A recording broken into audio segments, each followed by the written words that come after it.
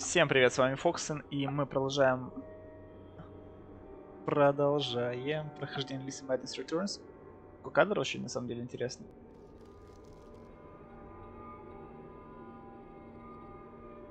Да, потрясающе, конечно. У нас есть красная лошадка. А вот здесь мы возьмем бутылочку. Вот, нам сейчас будут рассказывать про механику пользования ракушками. Если у нас в первой главе не было ракушек совсем, то вот в этой аж 4 штуки. Ты покажешь что-нибудь? Нет, ничего не покажешь. Ладно, ракушку я пока не пойду. Что здесь? Понятно. Все-таки зайдем в ракушку, посмотрим, что это такое у нас за геймплей. Посмотрим. У меня есть маленькая головоломка для маленькой. Для тебя. О, это интересно. Они оба разрушаются вокруг без разбора, они оба невероятно сильные. Что угодно, но тайфуна ничто не предвещает, они оба жестоки. That won't do. Try again. What is yours, but others use it more than you do. Что преждевременно используется другими чаще. Да.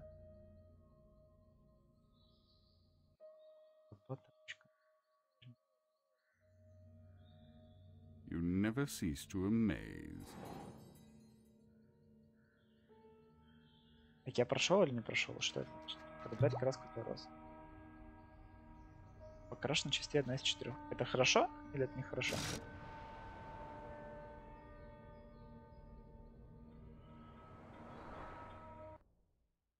Я ничего не понял, но это типа а-ля викторина. Получается, ракушка у нас пройдена. Шикарно.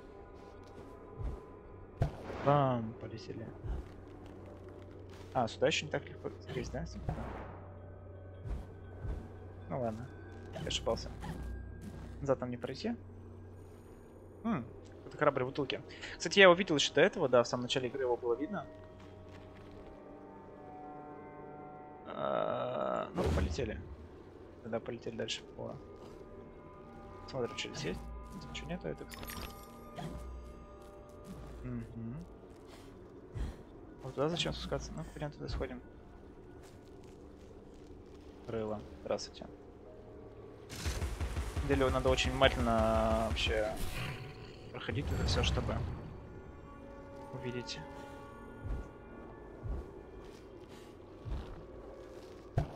Такие все мелочи.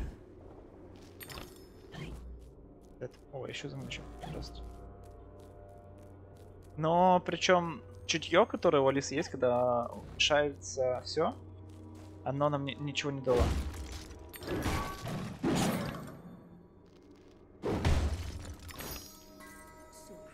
Как я сказал доктору Бамби, моделирование это, разумеется, прекрасно, но является собой пустоту трату замечательных бутылок. Лучше бы я наполнила их трехпенсовым джином.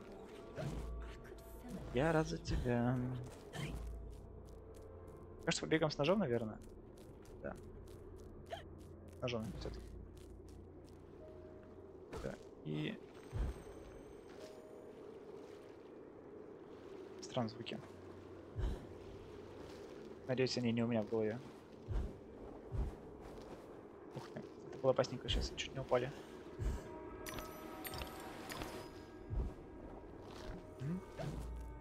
Что покажешь? Вижу.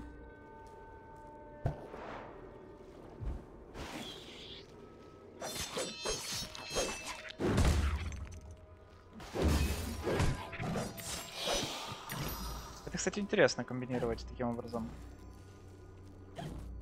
Ну, если это у нас основная такая дорожка, как мы можем пройти. Частей роз закрашены, типа 1 из 4, это что значит? Я вижу, что у нас добавились жизни. Куда идти-то? Куда мы можем пройти легко или куда мы не можем пройти? Давай пойдем туда, куда мы не можем просто так пройти.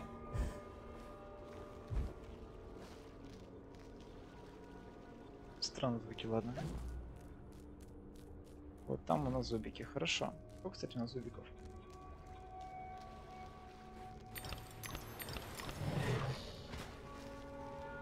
А это зачем?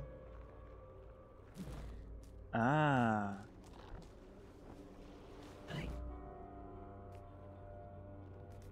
Ну, поплыли, посмотрим.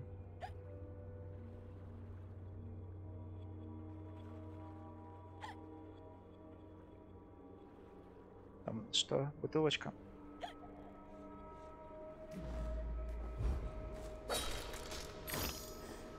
Я слышу еще рыло, говоря. Где?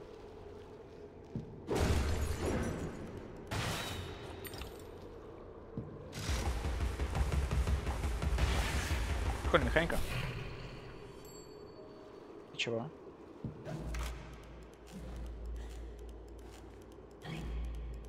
Чё рыло-то сделал?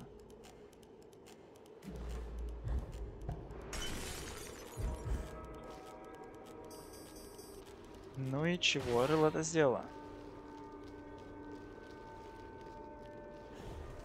Вопрос в том, зачем я здесь. Это был настоящий проход или секретный? Если это был секретный проход, то как мы соберем вот там вот, что у нас висит, я свежу воздух. И, конечно, супер мега интересно, но есть большое жирное но. Чем мы сюда попали? Если нам предлагают пройти прямо, нам посмотреть, какой был другой путь. Путь был сверху вниз, понятно. Значит, пойдем туда.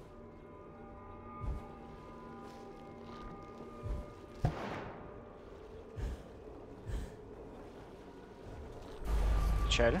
Ладно, не долетели чутка. Нет, здесь мне не надо находиться. Я хочу забрать желтый что-то. Тубики.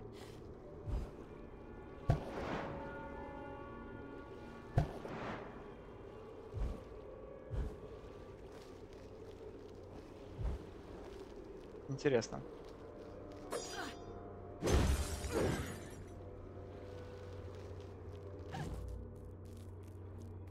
Ну, это такая достаточно открытая локация, по которой сложно ориентироваться, конечно.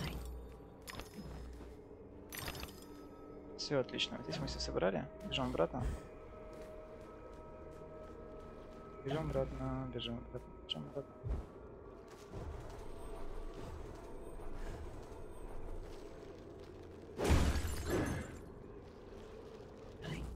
А здесь чего? А, это мы сюда должны были попасть. Понятно. Все понял.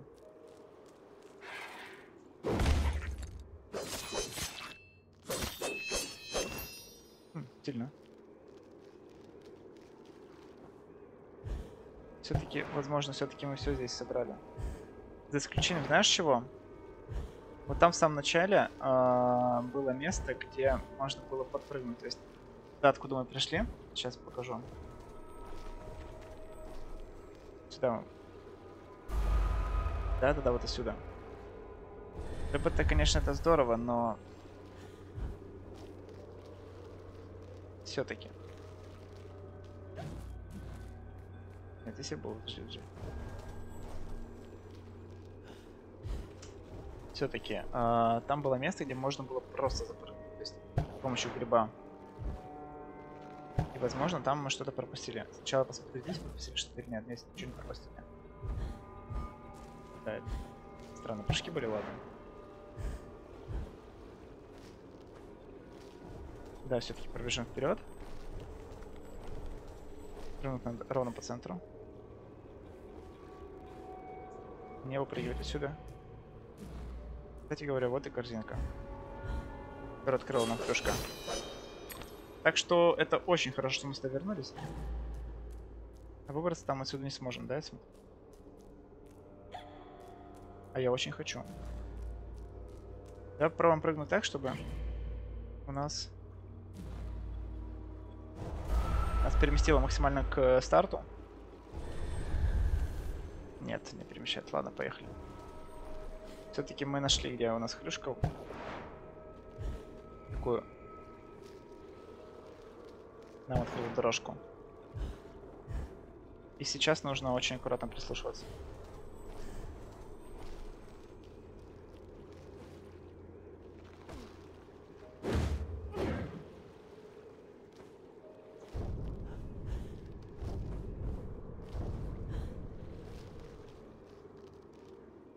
Что за свинтус?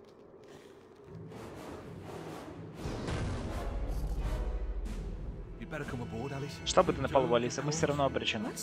Что? Нет никакой надежды? О, это бесконечное чувство надежды, но не для нас. Теперь сюда.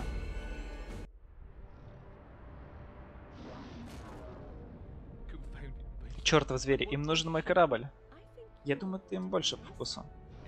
Ни за что, мы почти родня. Ты сродни супу, адмирал. Идея сматывается из этого хаоса к твоему на шоу плотника. Это лучше, чем балаган. Плотник говорит то, что мы воспринимаем всерьез, не может нас ранить.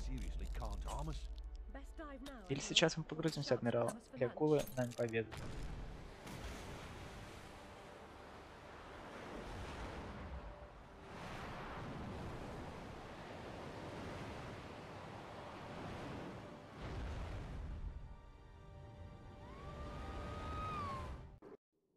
Захватывающе.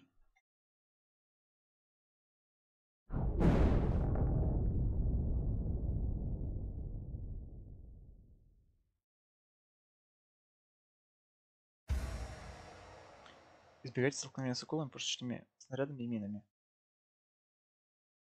Нажимайте левую кнопку, чтобы открыть мою пушку, право для атаки.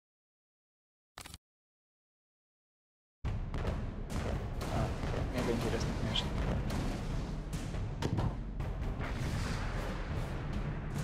Мега интересная игра. Столкновение только избегать надо. Ну ладно. И их убивать все-таки надо.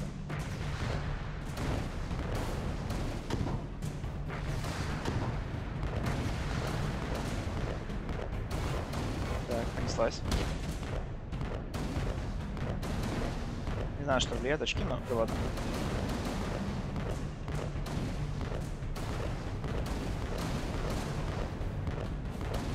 Сказал бы, что это супер как-то.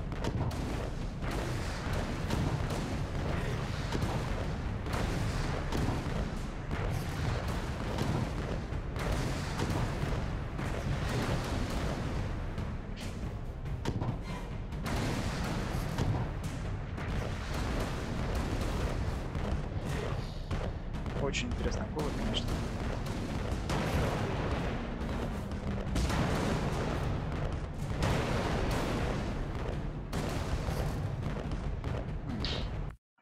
Конечно, мега интересно. Все. Надо крабика убить в первую очередь.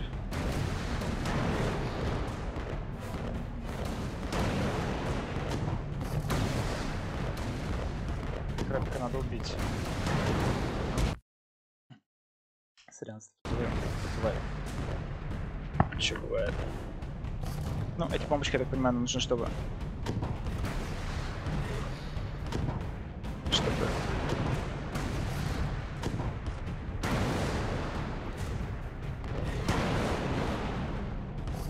А вот как наверх стрелять нас не научили.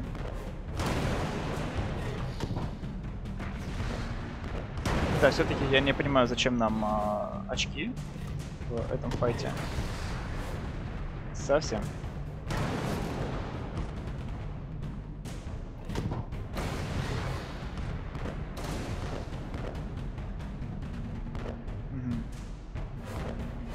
Вспомнили, блин, 2000-е годы, когда были популярны такой жанр.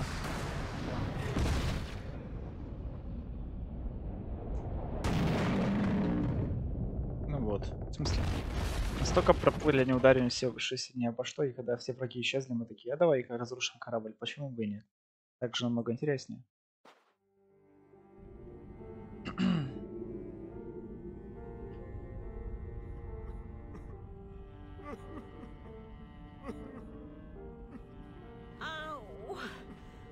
Ох, у меня все болит. Мы погрузились слишком быстро. Мой корабль уничтожен, и я тоже. Капитан покидает корабль последним. Никогда бы не подумала, что вы моряк. Если память мне не изменяет, вы были начальником станции зеркальной линии. А, это тот самый чел, который... уволен с железной дороги без вариантов. И кретины сказали, что я многословный. Никогда не брал выходных, лоялен, как бульдог. Выбери другую сферу. Ох, моя тетушка Фанни, было бы с чего выбирать. Все, хватит, ухожу с железки, кровавое бедствие. Теперь я капитан без корабля, старая железная дорога мертва, а эта новая штука — чудовище. То, что мне неизвестно, не может ранить меня. Ничего не говори. Но можешь кивать или подмигивать. Окей. Сменим тему. Мы избегаем говорить о вещах, чье имя нельзя произносить. Для разнообразия неплохо было бы услышать об новом поезде что-нибудь полезное. Ты не уважаешь стражущих. Умничать из этих вопросов будешь гусеницей. Кстати, мы ее не видели. Мне очень жаль, адмирал, правда. Пожалуйста, расскажи мне все, что вы знаете о поезде. Я лишь скажу, что мы избежали загрязняющей скверны. Считай, что тебе повезло находиться здесь. Но не хочу уходить. Мне нужно разобраться со всем этим. Я должна остановить это, чтобы спастись. Спасти страну чудес. Чушь, ты бредишь. Развлечение правит балом, шоу должно продолжаться и так далее. Кстати, говоря о шоу, мы не говорили об этом. Да, не бери в голову. Вот билет на шоу плотника. Используй его. Билетик. Обманчивые глубины. Очень интересно. Наш разрушенный корабль. Прикольный наряд. Я думаю, на этом сделаем паузу. Уже... А нас хотят увезти вниз, да? Да. Но...